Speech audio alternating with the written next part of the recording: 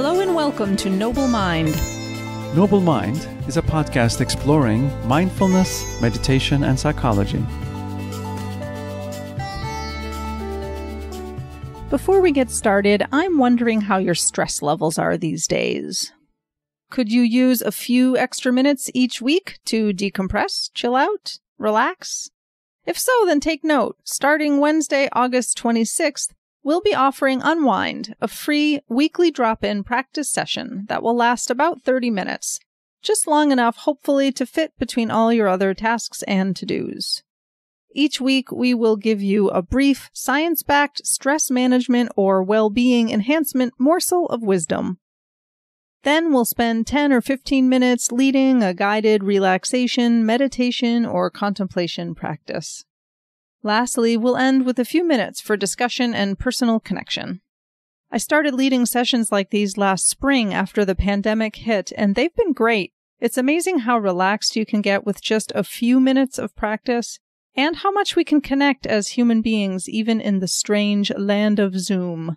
So you can get more details and sign up to get the Zoom link and call-in information at noblemindpodcast.com. Hello, I'm Dr. Kate King. And I'm Alex Kukcher.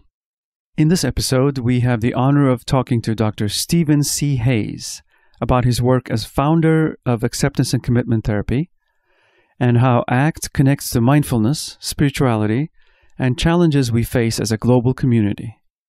Dr. Hayes also shares his thoughts on the biomedicalization of mental health problems, mental health stigma, his personal experiences with panic disorder, and much more. Stephen C. Hayes is a foundation professor of psychology at the University of Nevada at Reno and is the author of 46 books, including his new book, A Liberated Mind, and Get Out of Your Mind and Into Your Life, which for a time was the best-selling self-help book in the United States. An expert on the importance of acceptance, mindfulness, and values, he is among the most cited psychologists in the world, and his TEDx talks have been viewed nearly 750,000 times. You can learn more about Dr. Hayes and join our email list at noblemindpodcast.com.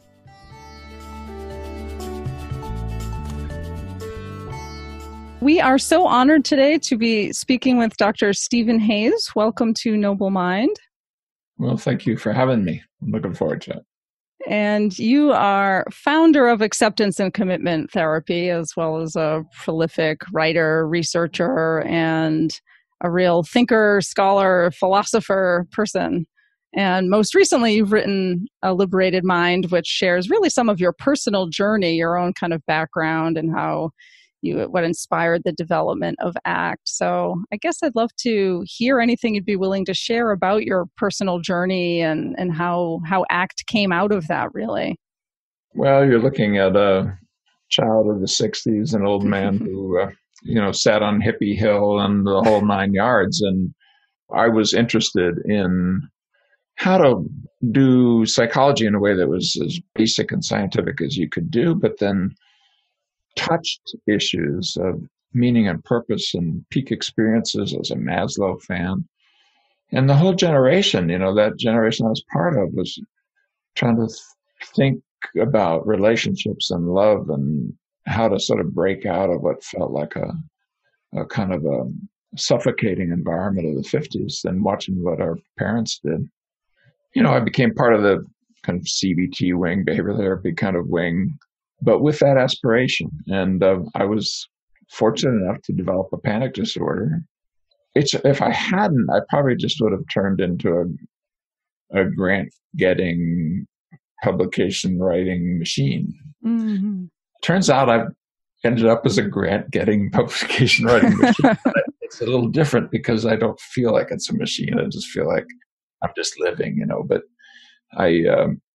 in that kind of self-objectification, really, treating myself as a horse to be whipped or something. I was fortunate enough to develop a panic disorder, and in unraveling that, had to revisit some pretty hellacious spaces having to do with my family of origin and domestic violence in my home, and seeing my dad suffering and his alcoholism, and What I didn't realize then was an anxiety disorder, and my mother was obsessive compulsive disorder and depression, which again, I didn't know the names, but I knew something was wrong.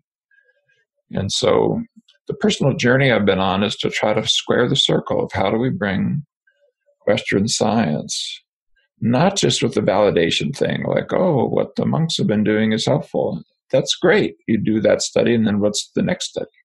Do that again? Okay, well, then what's the next study? I was more interested in what are the processes that lead to human prosperity, or that if you mismanage, lead to human suffering. And the seeds of that are inside our wisdom traditions, the seeds of that answer, I believe, because we've been at this for a long time, the scientists, the new kids on the block. And so the monks got there first. I mean, the spiritual religious traditions were there first. The mystical tradition was there first. And there's a lot of wisdom there, but there's a lot of woo-woo in there. There's a lot of unnecessary hang-ons. There's ideas that don't hold up. There's, et cetera. I mean, religious wars are real, and monks hit each other over the head about definitions of mindfulness. I mean, that's a fact. That actually has happened. So, and I saw some of that in the excess of the 60s. So my journey has been a personal one, but also a professional one, a scientific one. And although you introduced me as a founder, in fact, and I will allow people to say I'm an instigator, I'm not the developer, because an entire community has done that. The bonfire that's burning, I only threw a few logs on. So it's really far too grabby for me to claim credit for what has happened over a 40-year journey of trying to kind of hack the human mind and figure out what is inside our mindfulness traditions, wisdom traditions, spiritual traditions. And why is it so hard to be human? Why did I get to the point where I couldn't give a lecture to undergraduates? How did that come to be? That's what the ACT work is about. It's not so much about here's a technique to use. It's more like here's a set of principles and processes that we know are important. You had mentioned there's woo-woo and then there's stuff that's good. How do you discern the difference between those things? Well, you can't tell just by looking. And the way most people would do it is you filter it by how it lands with you. The problem is that it's a package. And that's true everywhere you look. I mean, although I'm out of the CBT tradition, turns out if you do component analyses, there's things that everybody here would say, oh, that's the core of CBT, that are not very helpful. For example, detecting, challenging, disputing, and changing difficult, irrational, dysfunctional thoughts is not why CBT works. Not. When you do component analyses and mediational analyses, these geeky scientific ways of filtering it, yes, it has something to do with cognition, but it's more a matter of cognitive flexibility, being able to think in different ways, look and see how that lands, pick what's useful, leave the rest. So theories are different than methods, and methods come as collectives. So if you have a particular guru, a particular tradition, a particular song or whatever, you've got a fruit nut seed mix of things that are helpful, probably a few things that are hurtful. I'll give you an example if you'd like, and neutral things. Well, that's great. Fine. Okay. But it's not progressive. And the institution I'm betting on, this invention that's only really, I mean, the Greeks started it, but really of Western science, experimental science, I'm betting on that. Because in the history of humankind, there's nothing, in my opinion, that's more progressive. Doesn't mean good. Progressive doesn't mean good. Nuclear bombs are not what you want in your backyard. But you'd never get there without Einstein. You'd never get there without physics. You'd never get there without science. This wouldn't be possible. And so when we watch what SpaceX is doing as they land the rockets and so forth, you're looking at things that are fascinating, wonderful, incredible, and could be harmful. I think the same thing is true behaviorally. So my thing would say, yes, to personal experience, let's vet it first, take it seriously. Don't pull it at the joints out of sacrilege. Do it out of interest in being able to simplify and to bring the essence to people on the factory floor. Because to be honest, 10-day silent retreats are wonderful, and the educated elite mostly access them, or the young. And, if you even go to the countries where this developed, the monks are doing that, not the normal people. They're giving alms to the monks to do that. So If I could figure out a way to do something, and I'll give you an example, give me a chance of in 30 seconds to do a little piece of what will happen in that 10-day silent retreat, then I feel like I've done something helpful to people. I think you said you had an example of... I'll give an example of a harmful one. Yes. If you're not an anxiety disordered person, you probably can get away with this. But the vast amount of our breathing retraining will produce hypocapnia. It'll produce CO2 levels in your blood that are too low and oxygen levels that are too high. You can measure them with a capnometer. They're expensive, and mostly in ambulances have them because you have to do it for cardiac problems. You can now get consumer versions. They predict, long run, what will happen inside your anxiety disorder. Big, well done, really good science says you don't want your blood gases out of whack. Every breathing training that's promoted that I know of produces the problem. And it won't blow up on you. You'll feel better. Why? Because as a panic disorder person in recovery, anxiety comes from a root word that means can't breathe.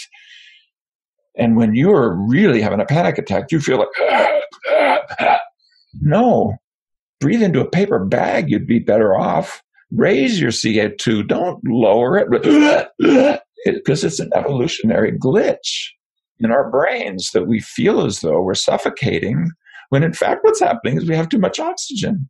Hyperventilation is the common one. Every emergency room knows that. If you come walking in with I've got a heart attack, and they watched they say, actually, you're hyperventilating and you're having a panic attack. And they'll make you breathe into a paper bag. Here's the problem. There are no breathing retraining programs other than biofeedback linked to a capnometer that have been shown by science to reduce the blood gases when they're out of whack. Why? Because it feels like you're suffocating when you breathe in a way that brings that CO2 oxygen level back in harmony. If I go into a doctor and I get a little thing, it just happened again. I look at my lab report. My CO2's too low. Well, because I'm a panic disordered person in recovery, I will never breathe normally. And I have not gone through the biofeedback training, but I read the science. But how many people will chest thump and say, you're not doing it right unless you're belly breathing with deep. No, it feels good. It even works well if you're not in the at-risk group. If you're in the at-risk group, it's like, no, don't do that. Can't open up, a magazine without seeing it advised. I bet you some people are listening to me right now are saying, no, that can't be true. That's wrong. That's certainly wrong. Well, I'm sorry. Google Alicia Moret, Southern Methodist University, and her work. A really good scientist out of the CBT tradition, but who also works with asthma and other things where breathing really matters. I think the data are undeniable. Anybody who's scientifically able will be able to read it and say, by golly, we better be more careful about that breathing retraining advice. And even the focus on the breath as something to come back to in meditation and mindfulness also, I think, becomes quite problematic for anxiety. Exactly. Now, let's say you have a breathing issue, as many anxiety folks do. That's the etymology of that word. And now you're focusing, it's like focusing on how to walk. If you ever tried to walk on a 4-inch wide beam, well, put it on the ground, you can do it. Put it 10 feet up, you're almost impossible. Put it 50 feet up, you got to be trained to do that because your mind's screaming at you and you actually literally forget how to walk. You start getting unstable in ways that you never would just walking across the room, right? Well, the same thing with breathing. You focus on it and you have relaxation-induced panic, breathing focus-induced panic. Go look at the literature. And so never mind folks who have some obsessive traits, the same kind of thing. Am I breathing right? Am I breathing right? Pretty soon you almost forget how to do it. So I'm not busting using breathing as a focus in meditation, although I like the fact that we can do things like Nirbesh Singh's work with the developmentally disabled folks and children that you can use yourself. It's in A Liberated Mind. Focus on the soles of your feet. It's less likely to produce that kind of focus. Plus, you can actually talk while doing it. There's some nice things about that that's a little harder with follow the breath. But follow breath has worked pretty well. And for most people, it's pretty darn good. And I'm fine with it. It's just when you know the processes, let's have a broader range of ways that we can get at that process and be humble enough to see what science tells us about how to dial that in for particular people. Can I clarify something? Are you saying diaphragmatic breathing is not helpful, or is it only for panic disordered folks? Here's the way to measure it. Buy the capnometer. You can get it for $500. Try your normal level, then try your diaphragmatic breathing. My guess would be you probably are actually increasing your level of oxygen and decreasing your level of CO2. Is that a problem? No, not in and of itself, because it's a matter of balance. But you cannot trust your personal feeling, because there's an evolutionary glitch in how the brain reads blood gases. How do I know that? When you actually hyperventilate, you feel like you need more oxygen. That's a fact. So I am saying it's dangerous. Yes, I am. I'm saying it's dangerous. And I think it's an empirical fact. I mean, I'm not saying it because I did the research. I'm just saying go look at the research, and you'd say people can be harmed by that. So, and the people who were developing it, sitting under the trees and doing yoga and doing the things they're doing, no, Buddha was not a scientist. Don't be telling me that. Don't be telling me that Christ was a scientist either. Not Western science. Was it based on experience? Yes. But all religious traditions are based on experience. That's not enough. Organized with controls, Western science is the only thing that can pull those things apart that I know of in the human traditions. And so, boy, this is a bad thing to say on a mindfulness. I'm getting myself in big trouble. But we'll forward you the hate mail. Yeah, I know. I don't want to run into the room and throw a smoke bomb. It's not even my work. I just say, here it is. Here's my work. Is let's use Western science for what it's best at. And to me, that's understanding the processes of change, and to do it respectfully, take it seriously, look at what's out there in the wisdom traditions, but then test them in an analytic way that follows processes of change and is linked to components and leaves something new that isn't the whole thing, because the whole thing includes lots of things that are probably just going along with it, and some things that under some conditions are probably harmful. Every other human tradition unguided by science is like that. And science itself takes a long time to weed these things out. I mean, how many times you look at the nutrition advice and you go, oh my goodness, if that stuff I was told to do is now they realize are bad. Yes, that's the way science is. It keeps self-correcting. So the scientists have to be humble, even about what they think they know. Maybe this very finding could be flipped. I would love to have, and Alicia would, a way of instructing breathing training that would avoid this problem. To my knowledge, right now, we don't have one. Maybe a clever person doing yoga and breathing training with capnometers can figure this out in a way that we can then read a magazine or go to a class and know how to do it. Biofeedback will do it. Variation and selection. Individuals will find a way to breathe in a way that bring their blood glasses. But that's with assistance of biomedical readings being continuously given to you. Yeah. A lot of people have made connections between ACT and other various wisdom traditions. I know you've written a little bit about ACT and Buddhism yourself, and I'm wondering if there are areas where you see the strongest convergence or divergence. Like, where does ACT go that sort of contradicts or is different than those things, or where do you see the greatest synergies? Well, I like getting a little more Catholic with a small c on this. I've written a little bit about Buddhism, which I did later because I was asked to. I mean, to the extent that my training, yes, I was exposed to Zen Buddhists and so forth as a child of the 60s.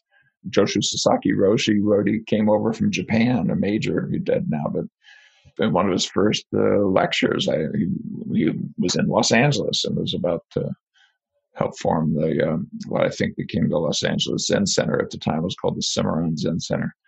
I saw one of his early lectures, so that I'm kind of out of that. And I lived on a religious commune for a period of time that was based on an offshoot of Hinduism. So those Eastern things are in all the hippies of my age. They just are. We read Suzuki and Watts and all that. But were we really Buddhists? No, we were just explorers, and a lot of what we knew through the quick shortcut of psychedelics. I mean, which is a very sloppy way to get oriented. Turns out it's useful, and actually psychedelic therapy and ACT are married up right now. Some of the large trials are doing it. But I always like pointing out that every single major religion has a mystical wing. And by the way, the founders are almost always inside that wing.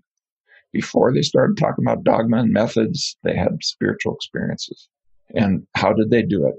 In all cases that I know of, they did it by messing around with analytic, judgmental, linear problem-solving language, whether it's silence or chanting or dancing or koans or repeated prayer or meditation or focus or opening the focus or following the breath. And what that tells me is, the very first paper ever written on ACT, 1984, was called Making Sense of Spirituality. And I'm a behaviorist. I'm even a behavior analyst. I'm a neo-Skinnerian, strangely enough.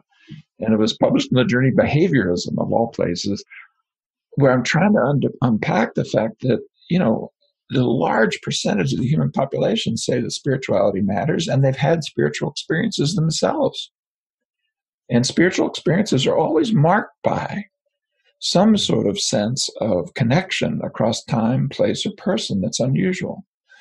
Oceanic awareness, feeling of oneness, timelessness, spacelessness, always.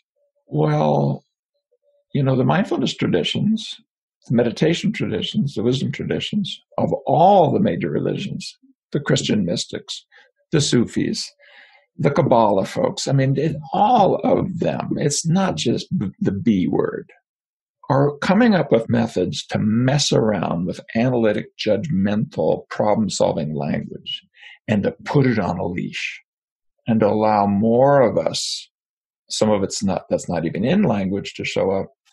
And then the part of us of language that's in language that is able to observe and describe and appreciate. The part of you that knows full well to look at a sunset and say, wow, and then shut up. You don't say, wow, too much blue. You just don't. Right. If you listen to the suffering of a child, you say, wow, and then you don't say, snap out of it. So our wowfulness / mindfulness processes are there already within us.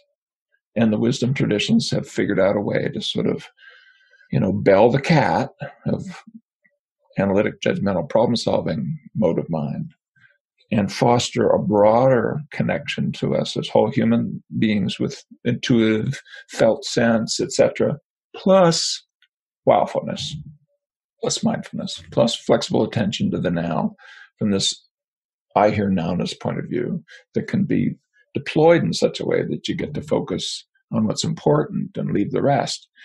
That's the ACT model in a sentence. And it turns out, I think it's inside all the mystical wisdom traditions. The one thing that we add, analytic Western science, to figure out what the processes are, measure them, figure out how you can move them, with little micro methods, etc. Number one. Number two, figuring out how to put into our health system, etc., the parts that sometimes get left behind, which is the mindfulness processes get disconnected from the values and behavior change processes that are in there when they're done spiritually. Right action is always in there. But you can't come coming in with your stress management program and say, here are the values. You're not a spiritual leader. You're a healer or a helper or a health. So in the West, we're now producing selfish mindfulness. You take care of the kids. I got to go meditate. Oh, well, really? Did we have an agreement on that? Or I worry about that. I worry about the westernization of the wisdom traditions unguided by the processes that orient us towards how do we really produce lives that are liberated, that are avoid the cul-de-sacs and empower people to climb the hills they want to climb. When you say westernized, do you mean imbue with individualism, capitalism? Absolutely. Commercialism? Definitely that. I mean, I literally saw a mindfulness burger on a menu. Oh, no. Literally. So, of course, we can trash it that way. But I also mean, in addition to the individualism and so forth, I mean, don't trust that attentional flexibility, emotional openness, cognitive flexibility, and this witnessing sense of self. John Kabat-Zinn's definition, but I'll add the self word, but in this special way that's not the finger pointing at the self, but the fromness of awareness.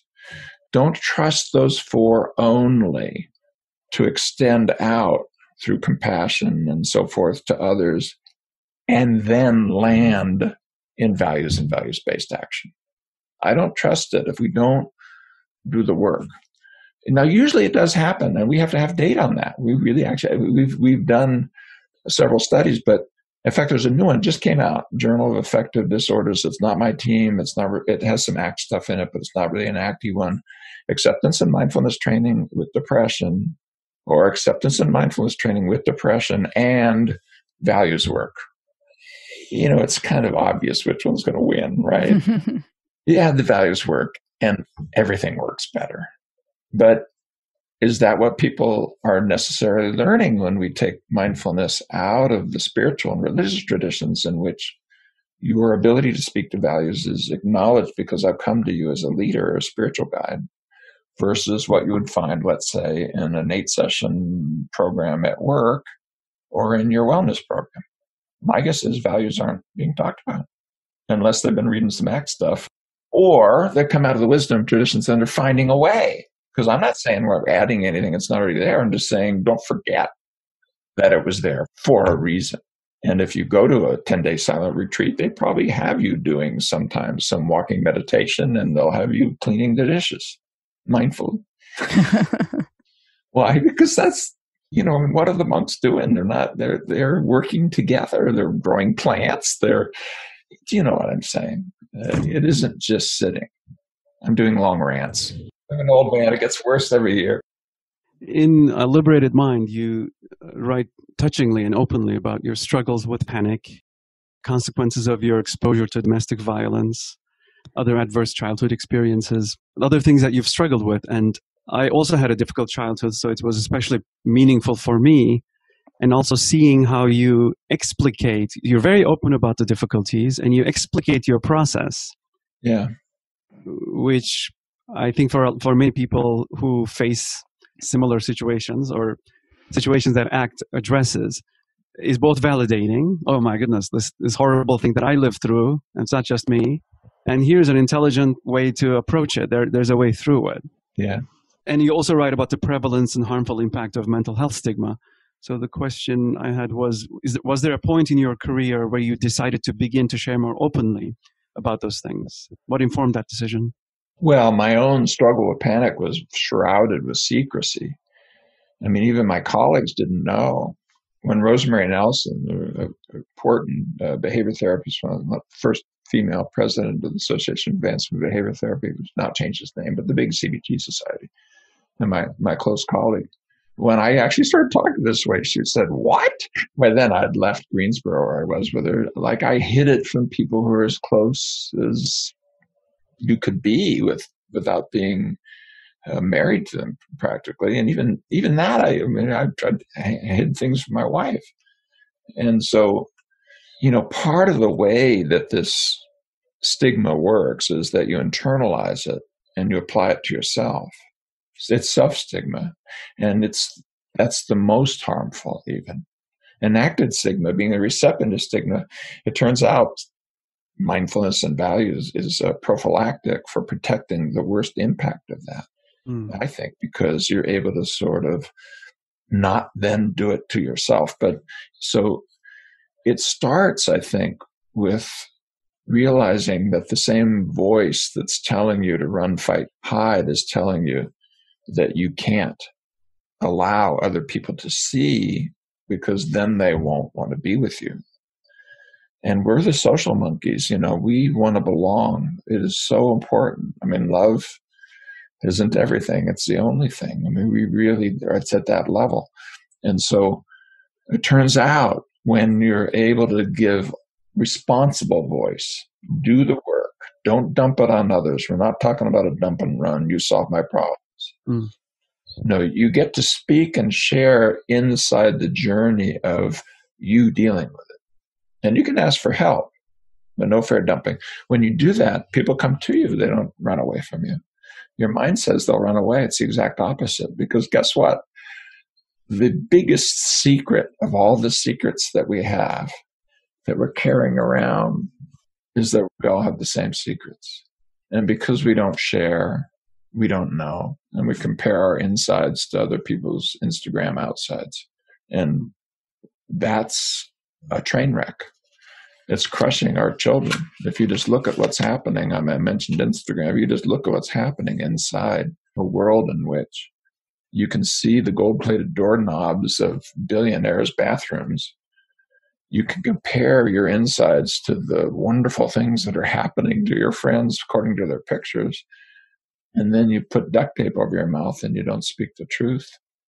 You see anxiety, depression, and all the rest explode, and that's what we've seen, because you're feeding unhelpful processes. So the place that I began to get more public is the place when I became pretty clear I could do it responsibly. I'm sharing, I'm not dumping, and I'm asking. I'm doing that for a reason, to invite community and connection and to be helpful. I'm a therapist, so.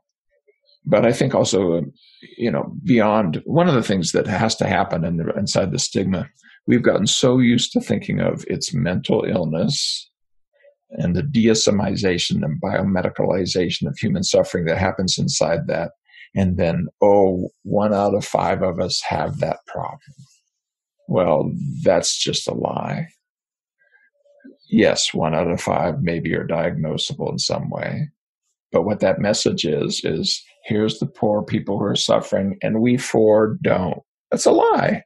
It's only because we're not speaking about our own inner life. If you do that, and boy, is COVID the time to remind people of this. It's 5 out of 5. It's not 1 out of 5. Is there anyone who's not afraid right now? Is there anyone who's not worried about what's happening in our world right now? Are you awake? So what are you going to do with that? Good question. I would say let's focus on the smallest set of processes that do the most work first. And it turns out they're in our mindfulness traditions. They're in that ACT model, these psychological flexibility processes that are in A Liberated Mind.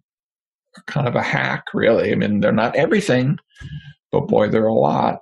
When I work with students, I often grapple with this issue because you're sort of working with people when they're early on in their career, just, starting to be a therapist, and there's a wanting to not perpetuate the mental health stigma, but then there's also these real power differentials that happen if people say things on an interview or in a classroom and other people stigmatize them. So I don't know if you have any thoughts or guidance that you offer to students or mentees or people you work with about how to make that choice about what to share or not to share. When are you perpetuating the stigma and when are you?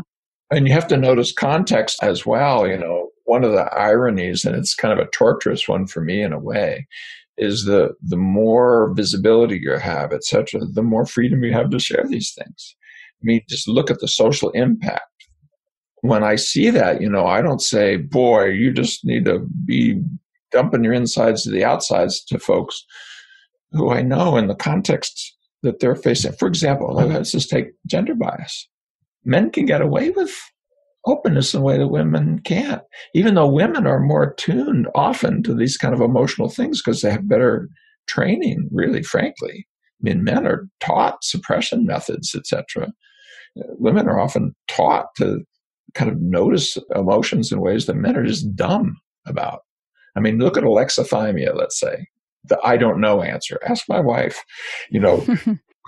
Men say, I don't know all the time when you ask about what they feel, what they want, because we're just stupid because we would, out there kind of deliberately ignoring. And if you deliberately ignore long enough, eventually you just don't know. And so I would say to students, and for example, to really within yourself, with friends and family and people who are safe, create a space in which you can be yourself freely and openly. Allow yourself that exploratory space. And then test the waters in a responsible way when you're doing the work and you don't feel compelled. You don't have to say it. Let me give you an example in doing clinical work. Early on when I'm walking out of my panic disorder thing, I realized if I just told people I had a tendency towards panic and I sometimes get anxious and stuff, that really kind of opened up space. So I'd give a talk and say, by the way, I actually have a panic disorder. And then I realized about 3 months later, I was doing it as a control move. I was doing it as another round of the same crap. If I say it, then they won't judge me. And if they don't judge me, then and I could actually do things like, so then I started doing this. I started deliberately not saying it. And then I added in some stuff. I'll deliberately not say it. And I will engage in some motor behaviors that really would be read as anxiety. So I would, on purpose, just to say, the mind's telling you can't go there, I'm going there. Where it's just a poke in the eye, or pull on Superman's cape, where that part of you that says, thou shalt not tell anyone, can also say, you have to dump and tell everyone. Well, freedom means I can be silent, I can speak, I can do it here and not there. Well, based on what? Well, based on what I'm trying to do, where am I come from? What is this motivated by? What is this about? How is this likely to land? And what is this intuitive, spidey sense we get just from living and loving about, is this helpful in this moment to the people around me and to the interests that I have in this moment? And when you do that, then there's no rule book answer to the question, but there is a read answer. The internal read of I'm free. So now it's not a compulsion in any direction. And then the external read of, how would this serve what I'm trying to do in this interaction right now?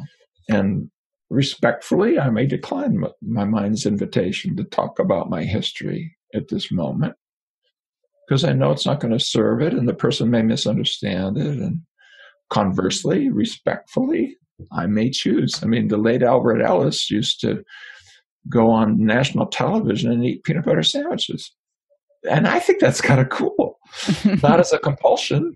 I would never say that's the rule. Don't get on Oprah and bring out your peanut butter. But that you could do that? Right. Awesome. Freedom. Huh? In A Liberated Mind, you present ACT with the addition of a metaphor of a pivot. Well, 6 pivots. So I wonder if you'd like to say a few things about that. Yeah, that's an innovation in the book, and it's changed my thinking so profoundly. Just profoundly.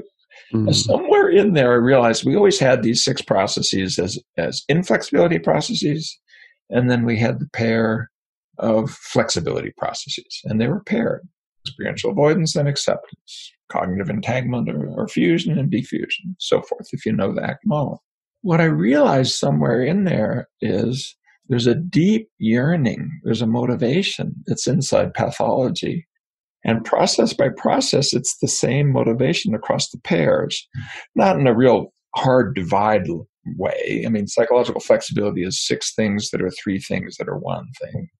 It's that soft. And it really functions that way in terms of the underlying measurement dynamics, for example. You can push them out into 6 processes, but it's just like 6 sides of a box. You don't have a box without 6 sides. If you eliminate 3 sides, it's no longer a box. In the same way, psychological flexibility is 1 thing, but it also has 6 aspects. Let me give an example that really fits the mindfulness part. If you think about those times where you felt especially close, where you looked in the eyes of your loved one and you felt deeply interconnected, I bet you can find times where you almost blend in a way, but not in a way that's like unhealthy. It's not like an absence of barriers. It's like a we that isn't just me and thee. There's an actual connection. Well, we are the primates that have that experience beginning even before human language. Neonates, brand new, looked at by kind eyes, dump natural opiates in the brain. And they need to because they're so dependent upon the love and caring of the giants around them that they would die within days left to their own devices. They're not like a baby deer who's going to jump out and run away. They're helpless. Yeah. But they have that smile and they have those eyes and they, right? And mama's or dada's brain is dumping natural opiates too. Yeah. That gets built out in perspective taking, I and you, here and there, now and then.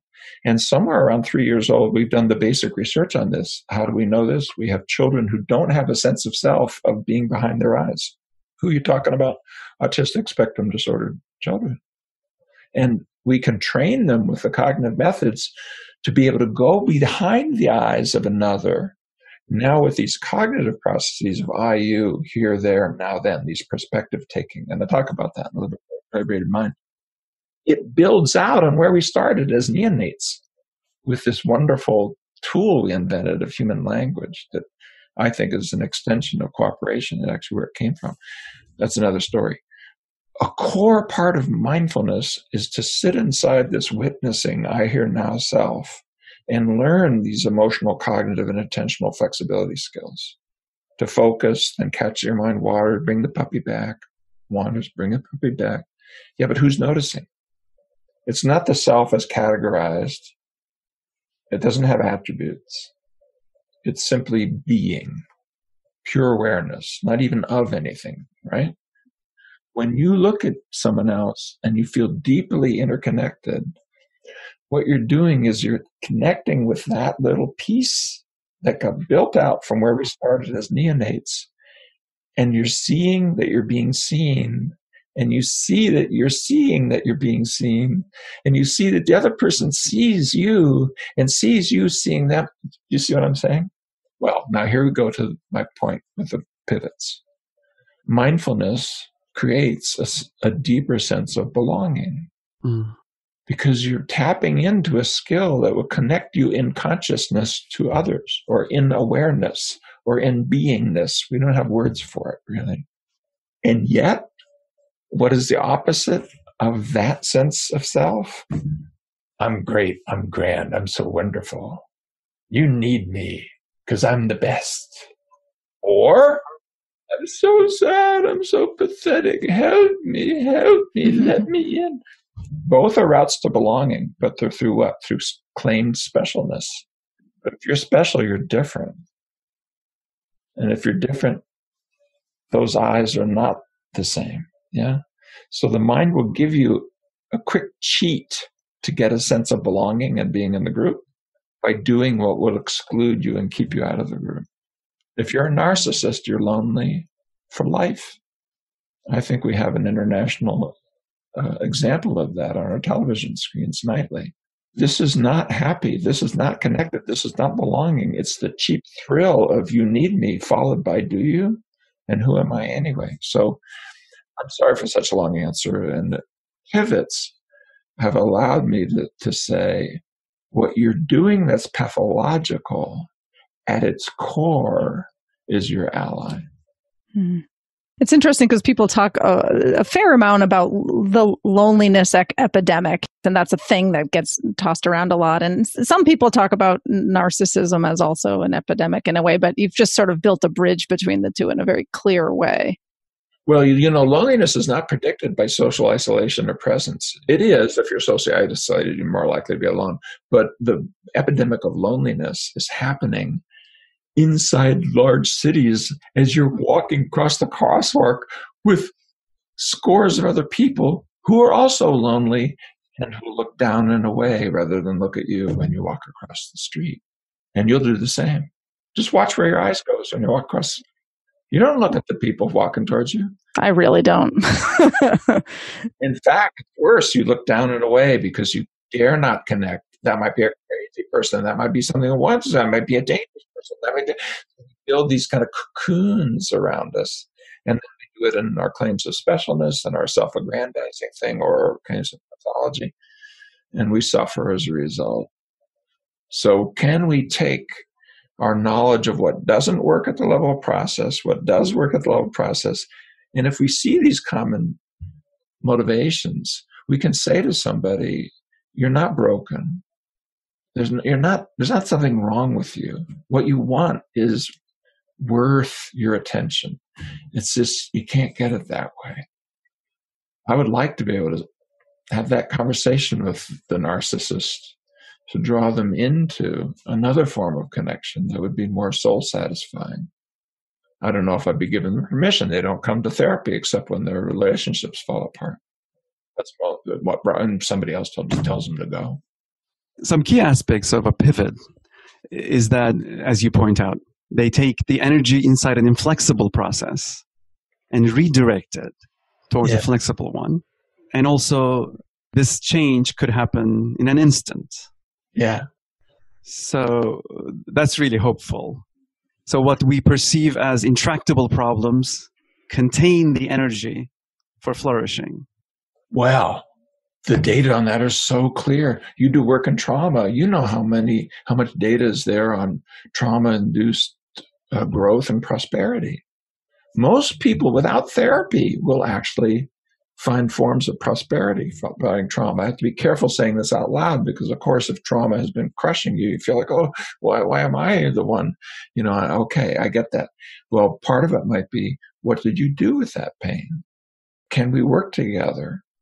And so you look at, for example, what are the things that happen inside, let's say, an abuse history, and then you step up and care about children who are suffering and are being abused. What's happened in Me Too? What's happening right now with anti-racism? That we're in an awakening where that pain can be put in a different direction. If you suffer, you're the lucky ones, because there's another form that's even worse called being numb. Mm. And the happy numb is not happy. And by the way, the over-medication of the world that we've done inside the biomedicalizing of human suffering, you can interrupt a depression cycle. But if you actually measure joy, you could market the antidepressants as anti-joy drugs. Their effect size on joy is about the same. Their effect size on the lowest of the low. Because what you're doing there is not the evolutionarily sensible adaptation. Those feelings are there for a reason. It'd be like fixing a car by turning off the warning lights. Now, I don't want to be, as a panic disorder person in recovery, who took their beta blockers and anti-anxiety drugs, even after ACT developed, I had to write a blog about licking the pills. The last talk I gave, where I licked the beta blocker before going on stage. And finally I said, okay, enough already. Because I kept trimming. And eventually, it just wasn't relevant. So I'm speaking not in a judgmental up here way of saying, thou shalt not use medications. No, we've actually done ACT to help people prescribe medications for things like drug and alcohol abuse. For example, where the data are pretty good, but let's do it with open eyes. 1 out of 4 women last year were on antidepressants in the United States of America. That's insanity. There's no meta-analysis ever done that says that makes sense. And some folks will be on those medications for life. 60% will have sexual side effects, on and on you go. So, we used the language of mental illness to turn $1 billion industry on our culture in a way that is actually actively, oh God, now I'm really going to get in trouble. But, I think it's gone way too far. There's a role, but not. So you're the lucky ones. The happy numbs are not happy. You point out that pain and purpose are two sides of the same thing. Yeah. And in your book also you write about, in more detail, how ACT principles can be applied to social change, to prejudice, to abuse. Very hopeful. That's happening right now. That people are using, and of course that's been in the mindfulness traditions from the beginning. It has. It's just a really important social form of that if you flip over your pain, you'll find purpose. And if you connect with your purpose and do it in a really open way, I'll use the example of relationships. When I work with folks, I ask them to slow it down. And when you connect in love with anyone, if you listen really carefully, there's a tiny little voice that says, run away, that says, defend yourself, that says, watch out, that says, this will end, that says, this might not be real, that says, it would be awful if I lost this. Yeah. And it's a whisper, or it's a felt sense. Yeah. But it's actually not your enemy, because you can use that sense of woundability to open your heart if you breathe in the loss, not when it happens only, but now. I'll give you an example. You're going to die. And if you love someone, one or the other of you is going to die first. And the person left behind will feel abandoned. Okay? Can we breathe in that loss? And like a yo-yo, when it pulls towards you, and then you take that energy, and then put that energy into how precious this moment is. You with me on that? Absolutely. This is death meditation. It's a very similar experience. Yeah. Well, the wisdom traditions are on to it. Of course, because this is just the human condition. But when, the Western world sometimes wants it only in the positive flavor. Okay, you're going to have life without death? Is it really? That's really usually ends up being the nightmare version, like Voldemort. I mean, the artists and the movie makers and so forth we know full well, you're really on the edge of something that's harmful to the human soul to do that. So let's put it into that. And that's that pivot where you take even the sadness that you feel at loss, take the time. I was just doing something on an online course I was doing with a person who's struggling with this and the vulnerability of love. And we went inside what she did with her dog and her kids loving that dog so much and how precious her dog had been to her when she was going through a difficult divorce and now had been married again, had a baby, etc. And we really walked through the burial and the honoring and the sadness and the appreciation and the laughter, the funny things that happened and the softening that comes. And inside that, loss is your ally to love because it will soften you. So there's an example of a pivot. I was just thinking also that your act, Get Out of Your Mind and Into Your Life, has the sort of now classic exercise of writing your own eulogy. And I think of that as a more values-based thing, but it totally connects to what you're saying now too. Totally connects. They're all interconnected. And yeah, it's a motivation. How do I want to spend my moments? But it also invites you into softening, opening up emotionally, because you can include pain. The poets, the Gibrans of the world and so forth, talk about how there's a scooping out that happens with your openness to pain and sadness that then allows you to pour love and joy into it. And that you don't get a drop more, not a drop more than what you've scooped out by being open to pain. And I think that's right. This is not sadism and masochism. This is being open to the whole of human experience. And if we can practice that and learn that and one step at a time, none of us are, fully open to all our experience. I mean, the Dalai Lama says he occasionally gets irritated at things. He's been meditating for 50 some years. I mean, and none of us are getting close to, come on. But can we open up, and allow life to scoop out a space in our hearts that allow us to fill that space with what brings meaning and purpose and connection and contribution to us.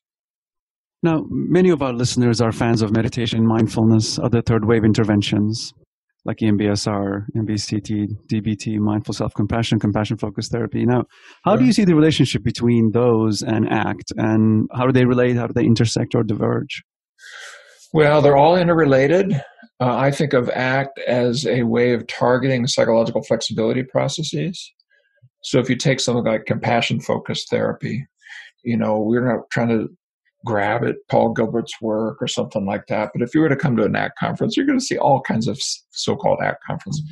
We don't even name our association. We call it Association for Contextual Behavioral Science, not the Association for ACT. Right? But if you go there, you're going to see lots of CFT folks. But you're also going to see lots of folks using the psychological flexibility model to orient them in therapy. And they see that acceptance has an extension into compassion that occurs naturally as part of a values-based journey. I cannot be open to my emotions and be closed off to yours without messing around with basic consciousness processes. I have to shut down myself to keep you out. Mm-hmm. We keep running into this in the data, like that caring about others includes perspective taking, empathy, and emotional openness. All three have to work together. So you need to go behind the eyes of another and then to open up to what it's like to actually be there.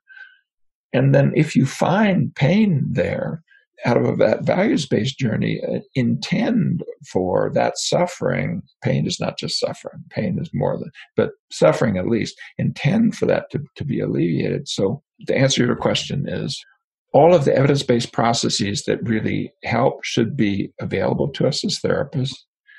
Models that orient us towards processes that change are the most important. Methods or ways to move those. And would I want an open range of methods? Yes. So I don't think of ACT as a protocol. There's so many different things. I don't see a set techniques. I don't see it as something I developed. The whole community has developed it and is developing it right now. I just instigated it. I lit a match. I didn't bring the logs, just a couple. So over time, I predict all of the names for therapies that tend to be technique-oriented and boundary-producing will fade away as we as a scientific and helping community learn to focus on processes of change that liberate people. So I care more about the psychological flexibility model. If you're doing work that is deliberately oriented to move that, you have my absolute permission to call it ACT, no matter what it contains, if there's data showing that it moves those processes.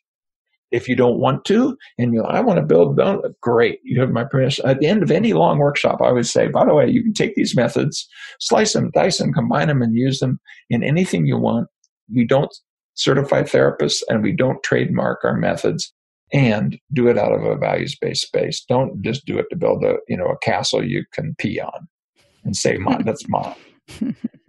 Do it because that way of speaking will be of use to others. We are the wing, not the only one, that has really done the hard work of working on these processes of change. ACT was developed in the 80s, wasn't written about to the end of the 90s. And we spent 15 years in the desert working out processes of change, a theory of cognition that works. There are whole hundreds of studies now on how to bring children forward in cognition, etc. If you get interested in ACT and read A Liberated Mind, you'll see it. And so what I'm able to bring to the third wave and mindfulness community is here is a set of vetted scientific processes. It's not fixed. It's still changing. Let's work it out. But these are a helpful small set. And consider the usefulness of looking in your studies and your methods, the degree to which it moves those processes. If other ones need to be added, what needs to be added? And let's come into a conversation that allows us to develop that in the interests of those that we serve, not in the interests of our castles in the sky and, the buildings we peed on. Excuse me for the metaphor.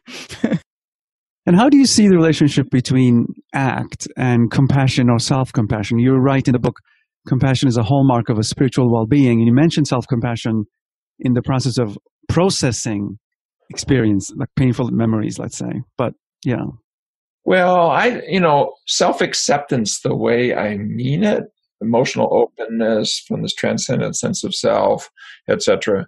And then its social extension, but the self-compassion you're not yet there, really is pretty darn close. So you can use self-kindness as another way of talking about a better way than acceptance, because acceptance is often used as an epithet. You just need to accept it. Mm-hmm, right. I don't like feeling what I feel when I see you feel what you feel. People have that done to them all the time. And it makes a great acronym, and the root etymology of acceptance is wonderful. To receive as if to receive a gift. Subteri. That's still in our English. Here, would you accept this when you give a precious gift? Emotions are a precious gift. Here, would you accept this? Is a really good question. But it's heard as, would you tolerate this? Would you resign yourself to this? Could you put up with this? So when we've done studies of, let's take the self-compassion scale, and self-compassion scale works really, really well. I can send you some studies that if you then look at the psychological flexibility processes and you pull the variance out in multiple mediator models or in shared variance, if there's science geeks here, you know how to do that. What's left behind basically doesn't predict anything positive. So self-compassion and self-kindness is an even better way, I think, to orient you quickly to what the essence is of opening yourself up to your own experience in consciousness and then bringing that into connection with others. And so we're fellow travelers, and I like the concept and I like the methods, and I want ACT folks to feel really empowered and free to play in that space because we're really close to the same journey. There's such a proliferation of constructs in psychology, and there's not a shared vocabulary, and it gets really, really confusing, I think. Well, it's in A Liberated Mind just a little bit, but this is another place we're going, which is with my colleague Stefan Hoffman and some others. I'm trying to open up the field of evidence-based therapy to what's called process-based therapy, which is to stop with all the trademark labels for techniques, focus on processes of change. And the way that we've tried to come up with a common language that's not hegemonistic, because no one theory can do it. People have their own heroes, etc. It's not fair. It's not right. I don't want to go into a CBT and say, don't talk about that, talk about this. Even though I'm at an odd wing of CBT, never mind analytic, humanistic, existential, and so on, is we've tried to put it inside evolution science. And we're making some real progress there. And it's helpful because I've never met a scientist who wants to say, but what I'm doing doesn't have anything to do with evolution. Now, they usually have only thought about it in terms of genetic evolution. But it turns out variation, selection, retention, and context in multiple dimensions at multiple levels works wonderfully in the life sciences. And by the way, psychology and the rest are life sciences. It's just we haven't gotten the message yet. And so that's my hope, of find consilience by thinking of how to embed it in the queen of the theories of the life sciences, which is an extended evolutionary synthesis that's modern and allows evolution to be purposive and conscious. Not in a woo way, we're going to childhood's end, we'll sail off, like incorporeal being. I don't want to go there. But I do want to go to a place where I can say, we need a human culture that can step up to the challenge of climate change, gender bias, and racism. We need that. How could we evolve that? And it turns out the therapists are working on processes that are part of the answer. That's an empirical fact. That's awesome. The mindfulness folks are working on something that's part of that answer. That's wonderful. What do you see as the sort of cutting edge of ACT now, or what are you most excited about where ACT is going? Well, where ACT is going heavily in a process direction, that's one, which is allowing us to draw on compassion work, for example, or mindfulness methods of all kinds, but not just that, more social level processes. So one of the things I've been working on is how to scale ACT, psychological flexibility, into dyads, small groups, and communities. And with my colleague, David Sloan Wilson and Paul Atkins at Australian Catholic University, we have a protocol called Pro-Social, which is based on ACT plus Elinor Ostrom's Nobel Prize-winning core design principles. that she won the Nobel for in 2009, showing that indigenous peoples can protect their forests, lakes, rivers, and streams forever without either private ownership, greed is good, invisible hand, or top-down command and control government regulation. We've been doing it through evolutionary processes as the kind of social monkeys that know how to cooperate to protect things. We know how to do that. And so that's an example of scaling it into social and community work. That has been done in the Ebola crisis. I tell that story at the end of A Liberated Mind. There's a new study that the World Health Organization has done with South Sudanese refugees in Uganda using an cartoon book and an audio tape delivered by people who are indigenous health workers who may not even have a high school education, with effect sizes as large as what we get in the West. And so if you go to the World Health Organization and you ask about COVID, they will, for the first time, give you, it's called Self-Help Plus. That's how you find it. They don't want to be talking about ACT, but it's an ACT protocol. You can get the free thing and download it, and they say use it for help deal with COVID. So where it's going, I think, is that, and if I mention one more, I would like to take, and I think this is the same spirit of what John Kabat-Zinn has done and so forth, take these kinds of processes into the gatekeeper areas. What? Well, for example, empowering workers, diversity training, helping with classroom management, sports coaching, sales. And it turns out we have randomized trials in that because we're pretty good on randomized trials. We're up to almost 400 of them. We're sitting on maybe 4,000 studies. We're pretty productive. We're putting them into baseball teams. And, I'm not wearing my Blue Jays shirt, but Blue Jays' entire mental performance team is all ACT all the time. The influencers, the folks who really have a direct voice to the culture, are not the scientists, just a few. They're not the therapists. Even with COVID, we're hardly even mentioned. Don't touch your face. How do you do that? Well, you'd think a psychologist might be on the screen. Nope. No, an epidemiologist. Just don't touch it. Were they ever parents? Do you know what happens when you tell people just do stuff? It's a train wreck.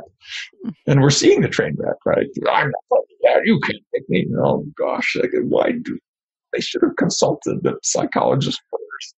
I think what's ahead of us is the exciting journey of putting evidence-based processes of change that liberate the human mind into human culture in a way that all hands on deck. What you're doing matters. This podcast does a bit. Yeah. That book that's being written does a little bit.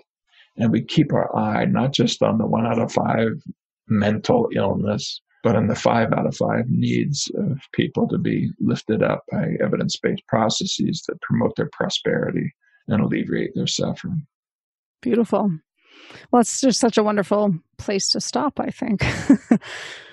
There were some awesome questions, some awesome challenges. Thanks for letting me be part of your journey. It's a pleasure. And what is the best way for people to stay in touch with what you're up to?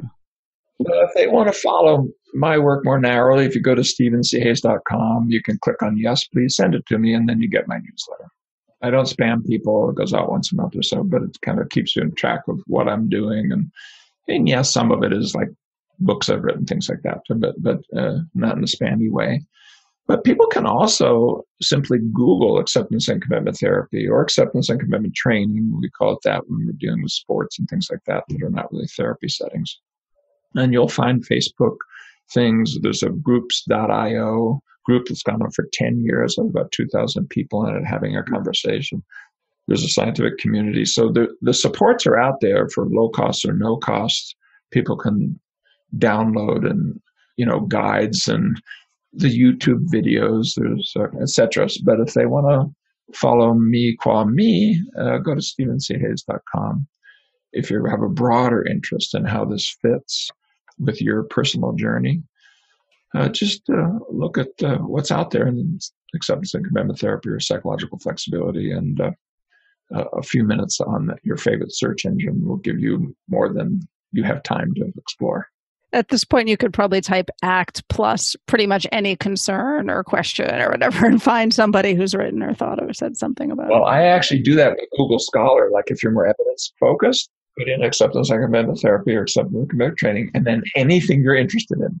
And then with that, contribute to it if you're of a mind to. If there's something you care about that you don't find, think about it. How would these processes there? Because as far as I know, everywhere the human mind goes, these processes are relevant, and that's been the voice of the mindfulness traditions from the beginning. Let's bring it into the Western world and the specific problems we're facing. Well, thanks again. This was just wonderful. Awesome. Thank you, Stephen. Thanks for listening today. If you enjoyed this episode, we hope you'll hit subscribe, leave us a great rating or review, and spread the word. You can also go to noblemindpodcast.com to join our email list. You'll get a weekly behind-the-scenes message, news, announcements, and other special goodies we come up with just for you. Thanks for listening, and bye for now.